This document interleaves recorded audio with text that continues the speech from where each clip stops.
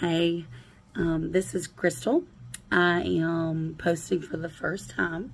I mean, I've posted things before, but this is something I felt strongly about that I needed to do. And so here goes. It's kind of weird looking at myself, so this is weird. But anyway, this is the first real episode of Keep It Going with Crystal. And it was hard to decide on a name for this.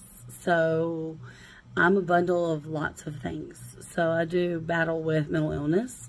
I'm a mom. I'm a Christian. I have a job, a full-time job. Let's see, I have 2 babies. They're 12 and 13, Bradley and Teresa. This is kind of weird looking at myself. But anyway, I feel like there's a lot I can share. And Brad just came in. Okay, I'm back. It's going to take a lot for me to figure out how to do all this and edit. And you would think I would know with my videographer family. Okay, so I'm back. So, where was I?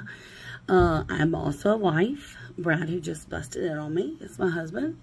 We've been married 15 years on 7/7/22. We got married 7/7/07 at 7. Oddly enough, my work phone number also ends in 7777. And I realize I have no makeup on. I'm in my favorite jammies. Draper James. A little Reese Witherspoon. Anyway, but this is me. This is real. I'm a very real person. Anyway, so I'm all these things, right? I'm all these bundles of lots of fun things, but down to my core, I'm a Christian. And I hear a lot of songs, a lot. I sing in the praise band at my church. But I hear a lot of things about God picks the crazy ones to kind of make a way and do things for him. And if I'm any of those things, it's crazy. So I feel like this is my time. I feel like this has been something I'm supposed to do for a long time. Step out of my comfort zone. My new hashtag is Get Uncomfortable. Don't try to steal it. It's mine. I actually didn't trademark it, so I may need to do that. But anyway, I feel like this is the time for me to get uncomfortable. Get uncomfortable with the way I manage my money and the way I need to work out better, and I need to do things like that, you know, everybody at 41 really needs to do. So I feel like I'm your typical normal person. I may be funnier than some, which, of course. Anyway, but to be serious, I feel like I do have a lot to share, and I feel like God wants me to tell people about things that are going on with me. And so, anyway, this is the beginning of something super fun. I'm excited about it. And just on this first episode, let's touch on a few things. So today, I was watching a little bit of the Mr. Rogers, the making of Mr. Rogers, and like, won't you be my neighbor? And I feel like we've lost a lot of that as just in the world. We've lost a lot of just hand puppets. And trolley cars and sweaters and shoes and that's sad to me. Like now everything's got to be, you know, and I love everybody and everything. So, but I feel like everybody's always trying to hurt somebody's feelings, or everybody's always trying to cross the line. I feel like it happens on Facebook, it happens on Instagram, it happens on TV, it happens on the previews of the movies. Like everybody's just trying to always one up and be the next offensive thing, and we really just need to laugh and be happy and love each other. Like, that's all God wants us to do. He doesn't want us to hurt each other's feelings and make each other cry and make you feel bad. Like Mr. Rogers said, you just should know I know I'm referring to him a lot, but like, everyone is worthy. Everyone is perfect the way they are. God made you the way he did for a reason. And I feel like that we've lost all of that. Like, there's too much social media. There's too much, and that's funny because I'm on YouTube, but there's too much going on, like too much noise, that we can't just sit for a minute. And one of Mr. Rogers' episodes, sometimes he would just sit and watch the egg timer tick. And this is probably like trademarked or something. I don't know the rules of YouTube yet. But they just sat there for a whole minute while the ticker just said tick, tick, tick, tick, tick, tick, tick. Because nobody sits anymore. Like, nobody's present anymore. You're always waiting for the next thing to drop, the next iPhone to come out. Not me. I'm a Samsung. But the next best, like, it's always something. You got to be going by something, which is why we deal with a lot of mental illness too. Because everything is just go, go, go, go, go. Like, nobody just stops for like 5 seconds. And I almost want to, like, be emotional doing this because I like talking to myself also. But anyway, and the other thing, my husband tonight was watching Andy Griffith's show. And people were like, oh my God, that's so stupid. But you know what? It's not. It's when things were simple. And people rode bikes. And people threw the football in the yard. And people played basketball. And they went fishing. And they went hunting. And they, which I know some people don't like that. But I'm just saying, they were outdoors. And they were being with each other. And it wasn't just this. And we've lost that. Like, I think we've got to find that again. And God wants us to find that again. He wants us to find peace.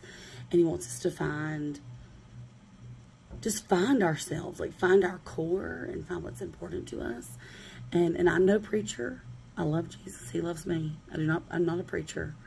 I feel like I'm a Christian who's supposed to spread the word and just be true and be real. And yes, I'm sometimes funny. The first 4 videos I posted were from 2 years ago. During the COVID, went to the beach with my friends and made some really funny videos. And I wasn't drunk in the videos. And I'm holding a wine bottle as a microphone. But it was just good fun. I think we played cards. We watched TV. You couldn't do anything because of COVID. And we had a hurricane, which I've never really been in the middle of before. So those were what those first 4 videos were. It was just me having a good time. And clean, good, fun. Right. So anyway, this is just the first one. I hope of many. And I mentioned I do battle some mental illness funsies. And I think people don't talk about that enough. It's important that we recognize, we get help. Too many people's lives are ended too soon because they don't get the help they need. And we miss those people, and we don't want that to happen to any of our loved ones ever. And I think it's important to get the help you need. Right now, I'm a little bit of a roller coaster. Hopefully to get that flattened out again pretty soon. But I have so much to say. I don't know if anybody needs to hear it or wants to hear it or whatever. You may see me in this nightgown a lot. You may see me with wet curly hair a lot and no makeup. But I will say the first person I saw do this was Tiffany Jenkins, and she was such a role model to me because she just gets on here, speaks her mind, talks about funny things we all think about. And if she can do it, I can do it, right? I mean, it's just, we all learn by living and by being with one another. And I also thought of another thing today when somebody asked me, do you learn, like, what do you learn? How do you educate yourself every day? Like, how do you grow in knowledge? And I just do that by meeting people. I talk a lot. My playground, my education ground is people. And that's how I learn. That's how I grow. I don't think of it that way, but that's what it is. Just getting to meet people every day. Meet them where they are. Like my boss says, Dr. Barry. You got to meet people where they are. And I believe that's on all levels, educational, social, spiritually. You got to meet them where they are. So, thanks, Dr. Barry, for that. Anyway, y'all have a wonderful night. I'm going to make it brief because I do have a family to entertain and hang out with and be present for, which I'm not always great at. So, anyway, peace, love, and Cricky. Cricky's my nickname, in case I didn't mention that earlier. But maybe that should be the name of my thing. Peace, love, and Cricky. It's kind of catchy. I like it. Anyway, have a good night, and see you soon. Bye.